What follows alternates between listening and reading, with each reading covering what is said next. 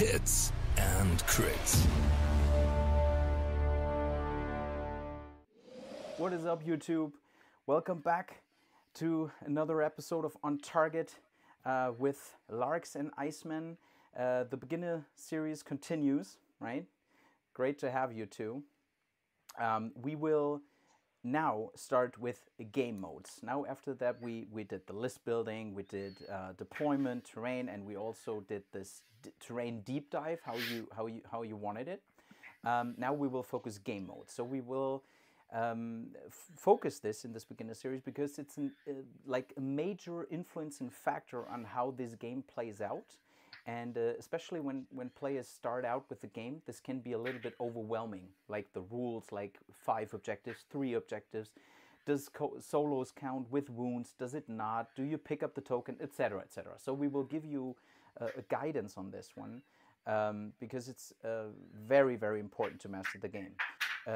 Also, it's but even though it can be overwhelming, it's a really fun and interesting part of learning the game and getting better in this game. So yeah, so that's what we want to do. So we will focus on game modes that are most played in the competitive environment, actually, so or in tournament play. So and this whole guide on the game modes will be we'll start with a short summary, with an intro on this game mode, then the general approach, how veterans like those two like take on this game mode and what's their general approach to it, and then there will be a quick demonstration using the simulator to make it as visible and appealing as possible for you out there. And yeah, that's how we will start out. Daniel, anything to add? Let's start right in, I guess. Let's start right in. All right. So, and for today, we will start with 2 5 objective game modes, which are Honed and Ready and Game of Thrones.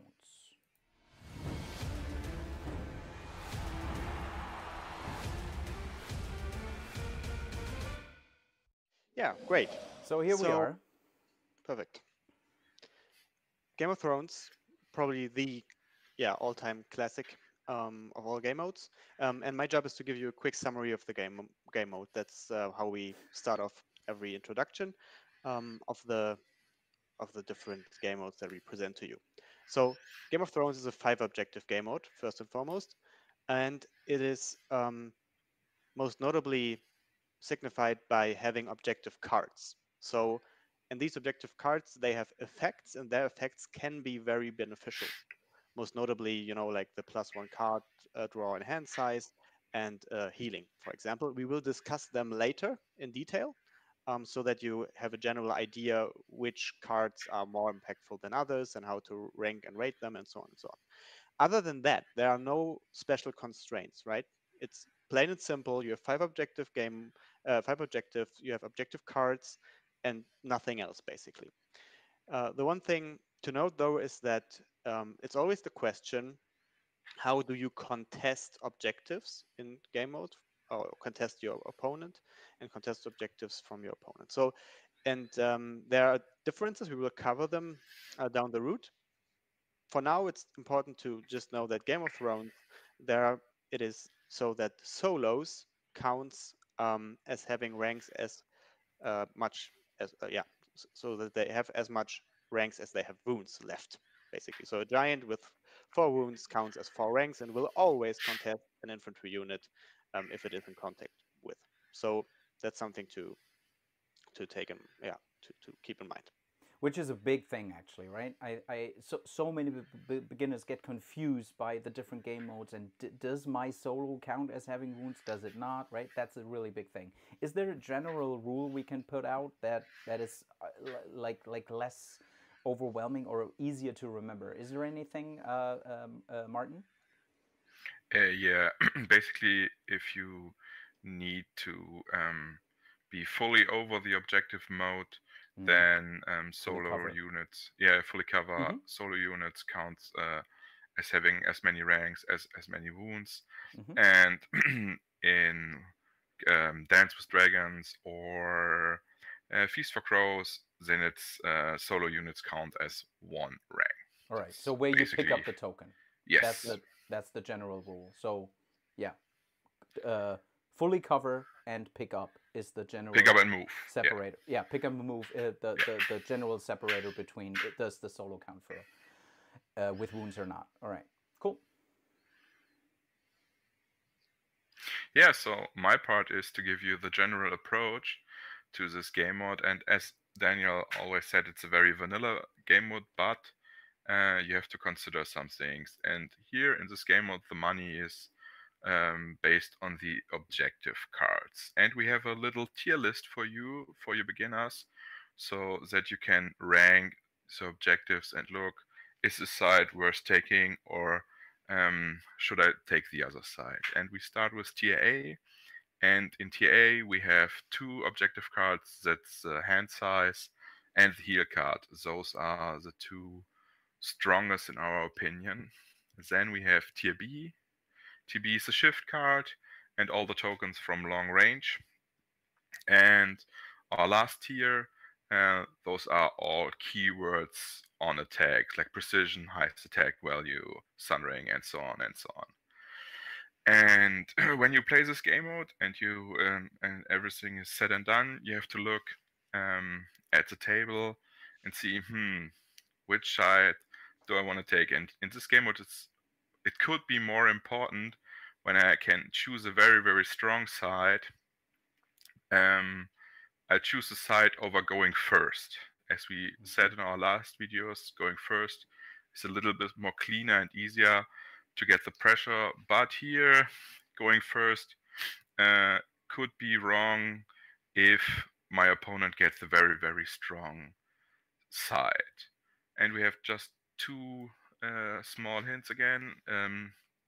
For list picking, 5 combat units or 8 activation is better in this game mode, because you need 2 game modes on the left, two combat units, one on the left, one on the right, and then you need 2 to 3 to fight for the middle. And if you only have 4 combat units, 2 are already on the left and on the right, and you only have 2 units to fight for the middle. And if your opponent has got 3 to fight in the middle, it's better for him. That's our general approach for you beginners here. Understood.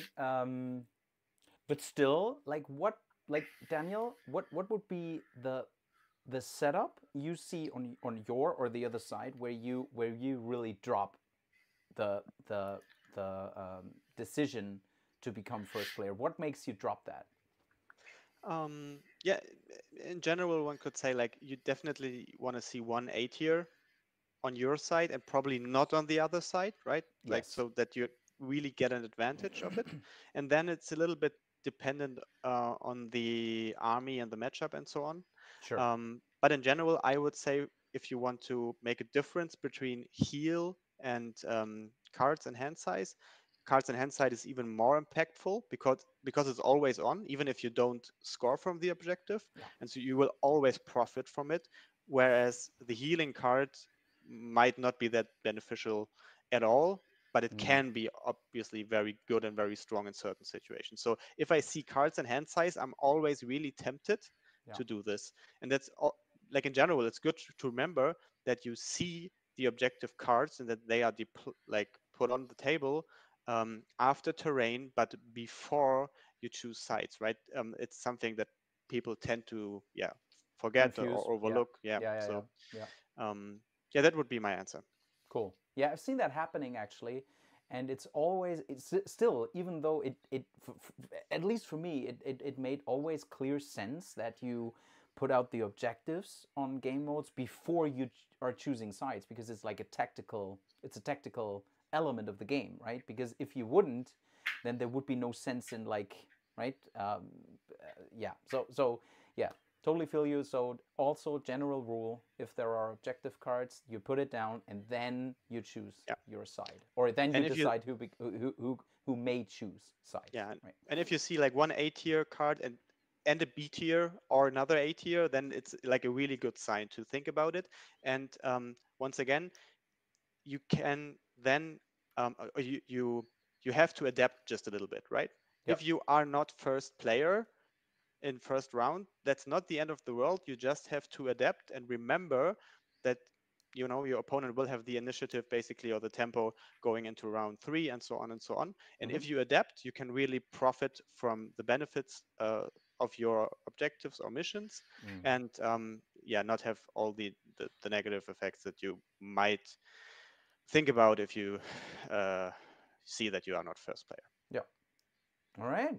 So that's it for the general approach, and I think it's a good thing now to get visual. Let's go to the sim. All right, there we are. So I think, Martin, it's up to you to some demonstration. Yeah, no, we have a table set and done for you, and here we have a melee objective in the middle, so TSC. Here we have another melee thing, another TSC. Here it's the shift. The shift could be B, could be C, it depends on the game situation.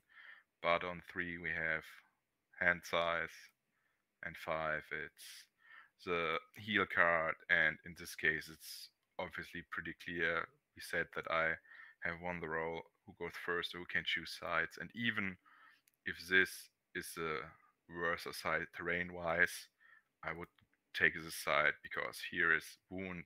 It could be good. It depends if the action is here. If the action here, it's very, very great.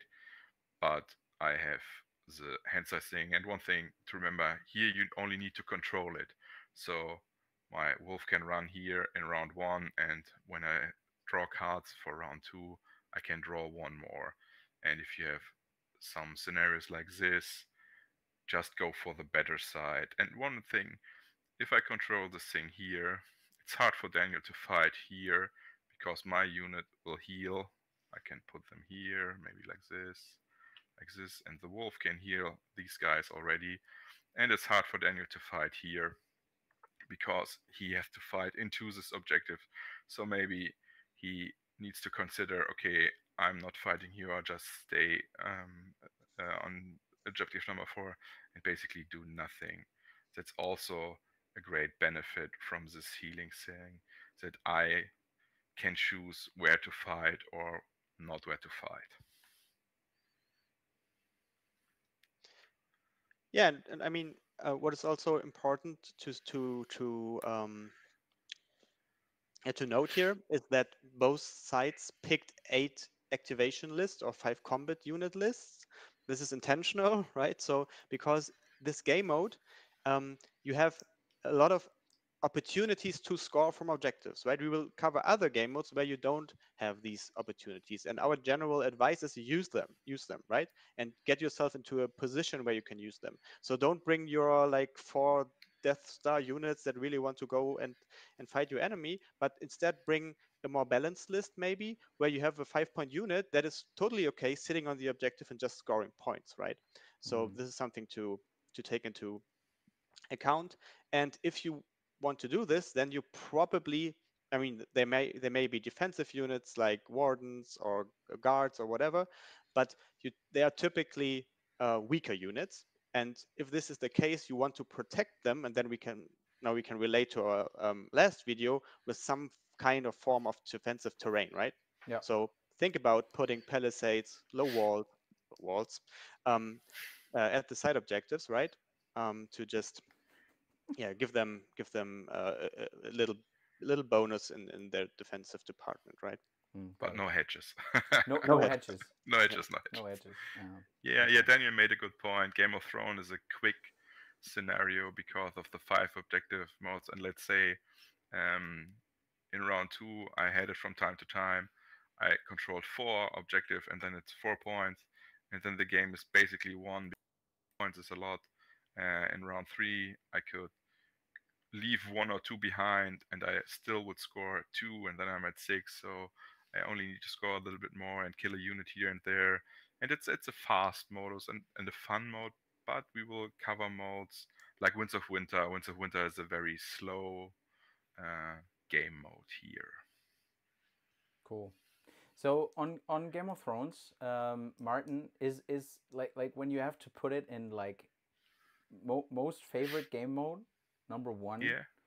to least favorite game mode, where is Game of Thrones? In 1 to, how many do we have? 10? Is it 10?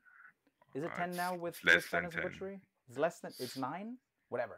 Let's, We'll give you the answer like later. all right. Watch all our So videos. Right it's, here. it's 9 or 10, but let's just say Yeah. 10, right? Where is it? Where is it from yeah, your point of view? For me personally, I like Game of Thrones. It's not my favorite mode, but it's a good mode. It's a good mode to start a tournament for tournament organizers. And it's a very easy mode there. No big questions, no special rules. I think it's a good mode. And because of the TV series, it's basically maybe the most known game mode. So I like it. I would give it a solid a solid 2+ here. A solid 2 plus. Solid 2+. In Germany, 2+ is close to the best grade you can reach at score. That's true. That's true.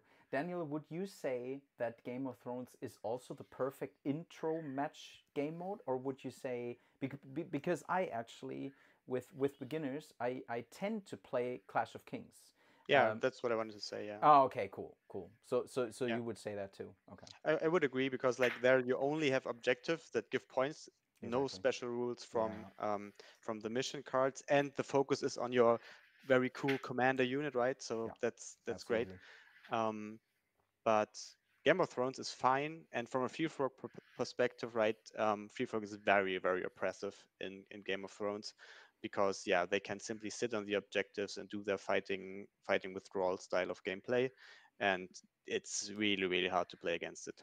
Yeah. So Yeah, I would add something here. Game of Thrones maybe is not the best intro mode because you only fight for the middle, and whoever will win the middle will score 3, and the other guy will score 2. And for beginners, it's like, I need to stay here, but I also need to fight him. And if you play this often with beginners, it's very very boring because you only fight for one objective, and if this objective is decided, then the game is decided, and that's not the case. That might be your impression from 1 or 2 games, but it is the other way around. So I would go with Daniel, I would go with Clash of Kings, or maybe, I know it's not the best or everybody's favorite game mode, but Fire and Blood is a very very easy game mode to just get to know and to get to used to the rules, because it's just fighting each other. Yeah. And I would say for beginner, Fire and Blood is a good game mode. Mm-hmm. All right, so that one particular game mode that we want to cover today was not mentioned. So now we will get back to let's say the summary, the intro for Honed and Ready. All right, so Honed and Ready. I think Martin, can you guide us through Honed and Ready, please? Yes. So Honed and Ready is another 5 objective game mode. Very easy, no cards. No palisades are allowed because you have these castle walls and you're not allowed to place palisades as terrain. But now the interesting part is coming, and every time you score from the side objective, the 4 side objectives, your unit will get hits. Just hits. It's not an attack, no harm, no shield wall, just a normal attack, but it's D3 plus 2, so on average 4 hits. And you need to calculate a little bit here, how long can my unit stay on this objective, and every NCU has a replacement effect. Let's say I go to the horses, but I can't use it, then I can shoot on one enemy unit that is on the side objective, and this unit will get another D3 plus 2 hits, and I can do it again and again and again if the unit is dead or has to leave the objective. So at first it's a very easy game mode to learn, but it's a very hard game mode to master. I would say it's a typical chess answer here, but it's a complicated and a deeper game mode. And it's not that easy, and I see a lot of people playing it wrong and lose this game mode, but they don't have the idea why they have lost the game. They say, oh, that was best died. No, you didn't play it correctly. That is why you lost this game mode. But Daniel will give you more hints here in his general approach. Yeah, the general approach to the mode goes from the simple fact that the side objectives are like dangerous zones to be, right? You really have to think about or be careful and very thoughtful whether you want to go there or not. And if you want to go there, you have to be pretty sure that you can stay there and get value out of it. And this means that securing the middle, that's the only objective where you can score without taking hits, is a priority, like big priority. So only move on the or score from the side objective if zones are blocked and you can really tank or heal the incoming damage, right? Don't move there if like the tactics board is completely open. You will get shot into pieces, like definitely, if your opponent is aware of the opportunity. We like sample units that are good for this purpose to score, for example, would be like your typical Warden's 3+ infantry unit, definitely. But also Stone Crows come into mind. They are like, I think you covered it in your video on the unit, right, Chris? They are like the perfect fit for this specific purpose, to just stay there, take the hits with their 4+ armor from wherever this comes from. Like if you look at the minis, right? Why do they have 4+ armor? And if you activate, you heal. So they are perfect for this. So try to avoid the extra damage from NCU arrows, right? And if you moved onto it while all zones are blocked, like in the next round, the zones will be open. And you have to come up with a solution how you want to deal with it, because otherwise you will get a ton of hits. And this will even wear down heavy armored units in the process. So for example, what you can do is, if you have tech repo on a unit, you can shift off the objective and later on, at the end of the round, move on to it again. Or you have ranged units, for example, are perfect for this. Like do an attack, shift off from swords or whatever, and then later on go back onto the objective. And what is an advice for you to avoid the extra damage? If you have like the opposite side, use the extra damage from your NCU arrows as much as possible if your opponent slats you, right? So yeah, and if you really want to lock down a unit, if there is a unit on an objective, side objective, and you have an open board, like get your NCU, put it on horses so that the unit is locked there, and just replace and do the hits, and it will work wonders, like really. Doing 4 hits in general, like on average with your D3+2 is exactly what free frog traps or just hidden traps does. And I can tell you from experience, hidden traps win games. There he is. Yeah. Yeah, cool. So thanks for the general approach. That makes me think, or that makes it pretty clear that especially in this game mode, I mean, Martin said it also on Game of Thrones, but especially in this game mode, you have to fight or you have to win the fight for the middle, right? Yeah. The middle is the key centerpiece in this game mode. What you need to at least contest or win the battle, right? In order to win this game mode, correct? Yeah, it's very important to win this as a middle here, because I talked about it earlier. Game of Thrones is a very quick game mode because of the arrow thing. This game mode is a very slow game mode, because often I'm thinking of, do I put my Stark swords on this point?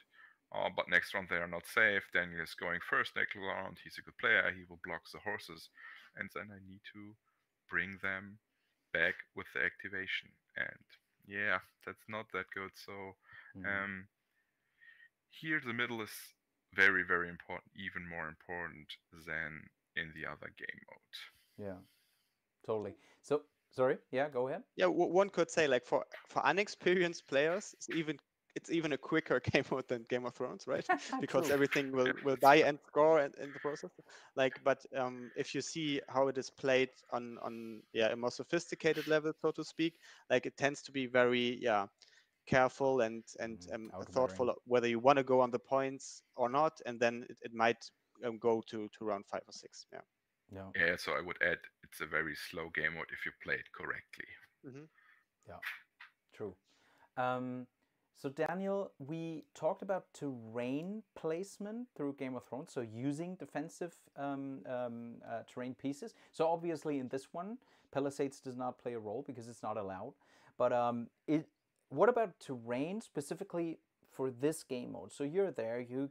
you can pick your first terrain piece. What do you do? I know this is dependent on on your list and like but I would go for something in the middle, and it might be a big one, right? But what else can you tell us about terrain for honed and ready? Yeah. What comes into mind is that if you if you are optimistic that you can win the fight for the middle, you want to keep the middle free from disturbing terrain, right? That's point one. If you are not optimistic that you can win the middle, and you have like 2 units of rose knights in the middle, and where you know that they will come up or whatever, and you don't want this fight, simply block it with stakes, right? That's something you can do here. Stakes in the middle is totally fine. So at least your opponent has to spend resources and might just not score in round Mm-hmm. 2 or whatever, and you have time to find another way to win the game Mm-hmm. during this period. So I like to either block off the middle or keep it free if I really want to go there. Mm-hmm. Um, that's one thing. And other than that, yeah, you can imagine that if you have a ranged unit on one side, this might be strong. Even if you don't score, you can really say this objective is a no-go area for you, my friend, because there will come arrows from up and above and from like my side of the table. Mm-hmm. And if you do this, you typically want some terrain that interacts positively with your range unit, whether it might be stakes, whether it might be a low wall, or even a wood. Mm-hmm. To protect them, you mean? Yeah, to protect them and that you Yeah. can work with Yeah. it, Yeah. Got it. and Mm-hmm. that not your opponent cannot simply come after it so easy. All right. So let's now go to the demonstration part. All right. So here we are in the simulator, and yeah, Daniel, you're up to guide us through it.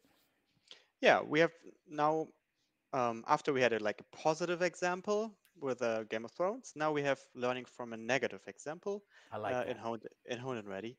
And I'm the Baratheon player in this situation, and we have like the armies we know from the demonstration before. And let's say we are end of round 1, basically. I have 2 activations left.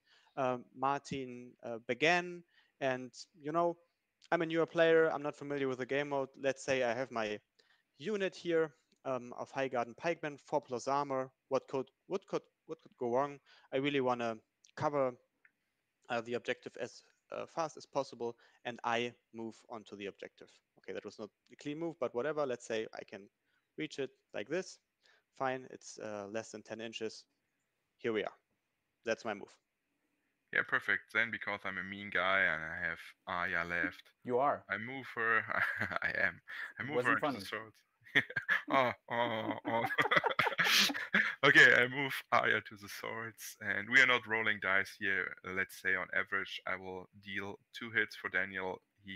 4 hits for Daniel. He has got an armor of 4 up, so it's 2 more wounds for his pure pikeman. So, and then okay, that was an oversight, but not the end of the world, right? So okay, let's go. I move my unit up here, and that's basically round 1, Yeah, and we go into round 2. yeah. Round 2. Daniel is going first here. I'm first player. The world is open, um, and obviously, what you do if you're first player, Letters. you claim the best zone on the tactics Letters. board, letters, right? Obviously. So let's take whatever various claim letters, draw cards, get a maybe a vulnerable token on a unit, because I know there will be arrows and vulnerable tokens are very valuable for this, etc., etc. I'm happy after my opening. Okay. So, me being more mean, I'm taking Arya, put her on the horses to lock this unit here this poor pikeman. So if they want to run away, they need to activate. So no free maneuver for Daniel here, and little Aya deals 2 more damage to those guys here. Okay, now things might worry me a little bit. I realize that I'm in the danger zone. I lost a complete rank now. What is my natural response? Okay, no problem. Bags open, right? So I activate another NCU, claim the bags, and heal 3 up. How do I do it? Help me, I'm not very familiar with this sim. Maybe, yeah, thank you. So here we are, right? Problem solved. Yeah, maybe. What I'm going to do now, I'm going to pass with Sansa because I don't want to burn an activation. And back to Daniel. Yeah, and now we have the pickle that I find myself in, because either I stay here and score, cool, but then I will definitely get one more arrow volley from the scoring itself, but also from one zone, because I have only one NCU left and there will be an open zone. So this would be 4 more wounds. So I'm then at 7 wounds, and there are enemy units opposing on the opposing side. So this could be very dangerous because he is opening round 3, right? So I have a problem. If I move from the objective, move off the objective, right? Then I don't score at all, and my whole maneuver was of no sense anyway, right? So this is a real bad situation for me right now that we have, even though it might not have felt that it is for the beginning, because Yeah, it basically says I in the cannot first score. place it didn't. Yeah, in the first Yeah, place I cannot it score. looked well. Yeah. And if I do, I take a big risk because there are Starks on the opposing side, and they have, I don't know, scary cards, or maybe the Landscape could come over here, whatever. But I don't want to have a unit with like 7 wounds just standing there, basically. And this is assuming average, right? I could also get very unlucky and, yeah, could be dealt even more wounds. Yeah, cool. So to to round up the demonstration, Martin, like, or my final my biggest question in this is, so let's just assume you are quite well set up in the middle. Is there a time um, throughout the game mode or a certain round where you say now it could be safe to cover side objectives, even though it's open? Or is that what we just showed? Is that a general thing throughout 6 rounds? Yeah, that's a good question.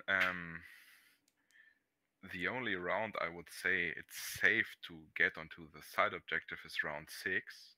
Mm-hmm. Because then there is only one more round, no more round to go, and I can block the tactic boards. But Mm-hmm. if you do it like here, like Daniel showed us, there is no safe place for even the smaller units on this objective, on the side objective. So then that makes this game mode very tough, and also for beginners. Um, if Daniel is not moving his pikemen away, they're going to be shot to death here. And yeah, this makes this game mode a little bit more feeling fishy for new beginners, because they say, oh, I need to play this game mode, I need to go into this objective, but I get shot. And it's difficult. You need to learn to play this game mode and to know when the right time is. But in general, I would say, yeah, round 6 could be a opportunity to go there. I mean, you can go earlier onto the objectives for sure. You just have to have the right conditions, right? Have to be the right units. There maybe is no enemy unit in sight, so that you can really calculate what is coming. These might be factors. And one thing worth noting is, if you die on the objective, end of round, when you score, you still score, Yeah. right? You Yeah. still score, and then you die. So that might be the edge, right? That might be the edge of winning a game. You say, okay, I will, throw away that unit but I will be at 10 points, for example. For example, and my opponent has like 4 points, and he will get 1 point from the default unit, whatever. So this is something to remember. And you should really try out which units are good on like in this game mode or on the side objectives. For example, you could try free folk giants, basically have them score very safe, because you so you have the incoming hits, right? Only 2 hits result for 1 wound for a giant. And if you get wounds in the process, that's a good thing, because let's say you score like 2 or 3 rounds, get 3 wounds in the process, and suddenly you have a very, very deadly savage giant, which is not something you could say very often of a savage giant, because it is in a normal way a pretty sad figure in a normal game that can be ignored so easily, but not in this game mode. That's a situation where this lovely model can shine. A lovely unit. Got it. Martin, I take it back. You're not a mean guy, but Daniel is. Right? That's very lovely. Yeah. Yeah, but one more thing here. I think this game mode is the game mode in the game where you can practice the best and get a learning curve. When I go there, where should I go? When should I use the zone to shoot? And when should I use the zone to heal or to move away? And if you practice a lot, you will get good in this game mode. And one more thing, we didn't talk about water gardens or Health of the Undying. Those 2 bonus zones make this game mode even worse for units on the side objective, because then basically everybody could shoot 3 times and in the scoring phase, so 4 times if he likes. And that makes this game even harder. Yeah, definitely. All right, anything to add to this demonstration? No, we're good. No? Okay. So I think that rounds it up for this first game mode beginner's guide. Yeah, so as always, guys, if you like the series, if you like to see more, just drop your comments down below and ask us for, specific game modes, or, any contribution, any feedback. As you've seen with the terrain piece, we are really eager to put out the best content for you guys, so you have you have everything to play this game better and more serious, or to just become a better player. So we're always open to hear feedback. Yeah, so if you want to hit us up, if you want to play a game with us, maybe a game against Free Folk in Game of Thrones, under whatever condition, whatever you want to like. If you want to practice how to get the order right here in Honed and Ready, we are really open for this. It's a very welcoming and open community. So yeah, just join the Discord, and there are plenty of games played, and you can maybe only just stay there and watch, see us playing or others playing, and just come and have a good time with us.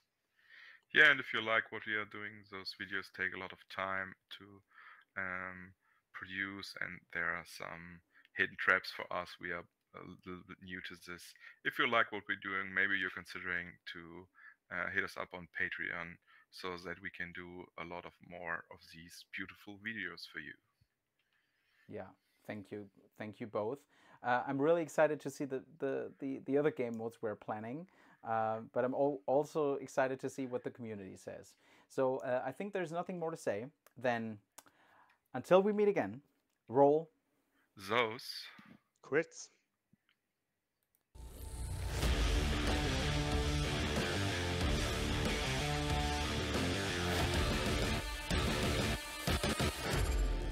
Come for the hits and stay for the crits.